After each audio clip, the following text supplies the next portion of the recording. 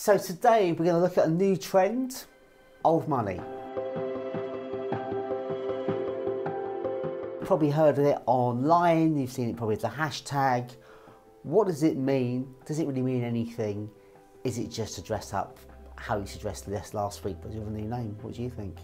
Yeah, I think that if you've had your finger on the pulse of the menswear industry or fashion, generally as of late, you've definitely come across the hashtag on Instagram, old money aesthetic or old money style. The old money aesthetic that we're seeing play out on Instagram right now is a very sort of New England, East Coast aesthetic. Tends to be preppier. You see a lot of it, I think coming from the Ivy Leagues. And it sort of conjures up images of people vacationing, to coastal towns like the Hamptons and, spending time sailing on their boats. So a very popular reference that's been in fashion for decades. I mean, we were talking about that a long time ago. We were talking about things like JFK.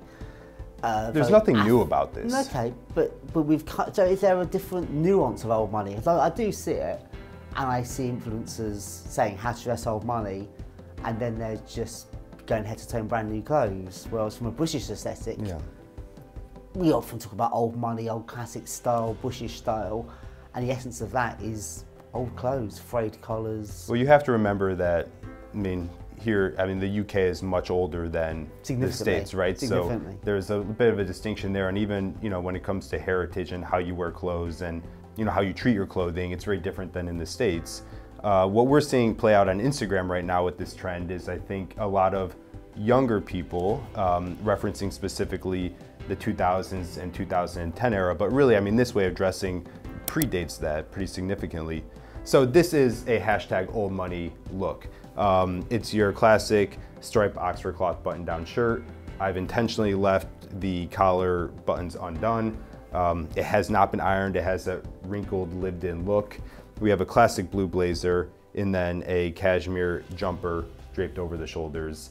This is preppy. It's also, hashtag old money aesthetic. This is something that you would see a rich person, New York City walking around the streets wearing, but also you could see somebody so how would you know they were, but if I saw somebody wearing this outfit, would you know instantly, is this guy trying to dress old money or is he really old money? I think what sort of tips it over the edge there for me, honestly, is the sweater over the shoulders. Like not the £20,000 watch. Well, that ironically is probably, of course, this would be the most expensive thing probably he's wearing, but there's really nothing here that is super expensive. So it's a very marketable concept. Yeah, it's very marketable. It's very sort of aspirational. And I see this, you have sandy beaches in the Hamptons, you're on the sea, you maybe are gonna go out on your boat or go to the yacht club later. This is very much within that world. For me, there's a nostalgia there. Again, since I've been a menswear designer, you always look backwards. You always been inspired by different periods, and the periods you always go back to, from a British point of view, would be Brighthead Revisited. In the same way you have your Ivy League, we look to the Oxford colleges, and the idea of being undergraduate in the tweed jackets and the baggy grey flannels and the suede shoes. There's always that element to it. And then the other things like the colonial era, which gets romanticised into this fantastic thing from Hollywood films, things like Out of Africa. And then things like Chariots of Fire, again, romanticising the past. So we've always been looking backwards. Yeah. Well, that's the nature of fashion generally. It's about a 40-year cycle. But I think pretty much since the post-war period, from the 50s, English fashion, certainly men's fashion, has always been looking backwards. Some of the core clothing items to achieve this American hashtag old money aesthetic look, I think are really sort of rooted from the bottom and working their way up. So trousers. Definitely trousers. Trousers. You see a lot of very vibrant, colorful trousers, like the salmon pink trouser. I personally think that's too strong. You'll see a lot of guys wearing the salmon pink trousers, maybe a braided belt or something, and another colorful polo. That's just way too much. Personally, I think it's better to keep the trousers a little bit more neutral and then play with other elements. So a very American hashtag old money aesthetic trouser would be a stone wash chino. And I'm not talking about like the army sort of beige chinos, but like the lighter, just darker than eggshell chino, if that makes sense. With some drape and with a pleat or two even, I think that very much leans into this look. I would be remiss if I didn't talk about shoes, boat shoes. Sperry's specifically, or, you know, of that style are very much, you know, old money aesthetic, Hampton-esque. You know, working your way up. I'm guessing loafers as well. I mean, Of course, loafers. I mean, yeah, a beautiful, I mean, tassel loafer, a full strap, you know, penny loafer. You see a lot of, I don't know the exact term, but well, you see a lot of braided belts, but then you see a lot of belts that sort of have designs woven into them. Would that just be a woven belt? Is that how you often get those? You see those in the like the polo belts, like the Argentinian polo belt, that type of thing, where you get the braided belts, or you get the military style elastic belts. And you often get, like, for the more sportier looks, you often see that sort of belt. And there is obviously a crossover here between British and American fashion, and there's a huge Italian and French influence into this as well, and also Spanish. I think there's definitely... That's menswear for you, really, right? Because again, a lot of things you're mentioning, a lot of these elements you're mentioning, came from Europe, and then got refined and changed and made more comfortable. You should always leave that something very important, and obviously no socks. No socks, of course, no socks, right? But, you know, I do see sometimes, like, really sort of loosely woven, chunky socks that are, you know, more sort for of... the winter, I hope. Yeah, like sort of falling around, you know, the ankle, like they're not pulled up tight. Sort of like the crew sock. Yeah, again, sort of very haphazard argyles and stripes and that type of thing. But then, you know, working our way up, shirts. It's going to be a long sleeve Oxford cloth button-down shirt. Usually well worn, lived in well. I mean, it's got some signs of aging. You know, that's the thing with this look, I think, is you don't want it to look like very polished. That reminds me very much of London style. When I was a salesman on Jermyn Street in my early 20s, and you see these very expensively dressed gentlemen with frayed shirt collars. Yeah. And I'd be thinking, well, you know, his suit was on Savile Row, he's wearing bespoke shoes, he's just been to an expensive lunch. Why can't he have a new shirt? And there's the idea of just having older shirts that are frayed is a look. And I think that also works across in America as well, in the London style of just having old frayed clothes. Yeah. It's the old in the old money. The blazer.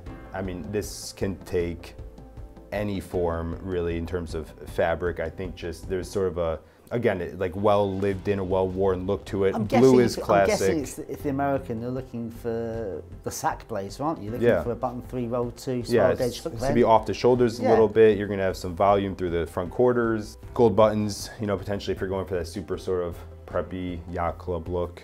And then a sweater or something just to drape over your shoulders. You never know when, you know, a cool ocean breeze might come through and you need an extra layer, but otherwise it just sits on your shoulders. But it is the extra just layer. To look good. It is the extra layer. It is the extra layer. It is the extra layer, and it's a good look, and we all do it, and if you're a stylist, you absolutely love it. Yeah. I guess the main point I would take from the British idea of this is the advantage of having money when it comes to your wardrobe. The great thing about having money and funds is you can buy the best, you can buy better quality, but then you look after it. And I think that creates an aesthetic in itself. And this is, I mean, a very clear distinction between American menswear and British menswear, or the views in those two areas towards menswear. I mean, exactly as you said, I mean, I've now been here for 3.5 years, and people who have money tend to spend money on clothing. Even if you don't have money, actually, you value clothing. It's more of an investment, and you're gonna wear that clothing for a long time, and you're gonna care for it and look after it, and it's gonna serve you well. And exactly like you just said, in the long run, you'll probably, hopefully, is the idea, spend less money than if you buy something that's cheap or not well made and have to, you know, replace it every year, every couple months. There's also the advantage of inheriting clothing. Again, when I was working with people, myself, I inherited very little. But as far as clothing goes, you'd have people when they go to a formal event, they'd be wearing their grandfather's morning coat, they're wearing their uncle's dinner jacket. So the opportunity to get these fantastic pieces that do last a long time, because they're designed to last. Clothing in Savile Row was built in such a way that it would be passed on to the next generation. That would be shown in the inlays, and it'd be shown in the way the buttons were sometimes made on the cuff. So with the British look, there are a significant amount of American and European influences, even though it's rooted in Savile Row, Jermyn Street and Northampton shoes. You will see certainly Ralph Lauren mixed in there. You know, the button down, certainly part of the look. The polo shirt has been very much adopted by it, particularly by the polo crowd, to wear the Ralph Lauren polo shirt. But other elements you'll see will be things like Gucci loafers, fits into it, and Hermes ties. So there are mixtures of European luxury brands tied in with that German street savoir aesthetic, which creates a certain look. Thank you for watching. Hope you found that informative. As always, please share your comments and don't forget to subscribe to get more of this sartorial gold.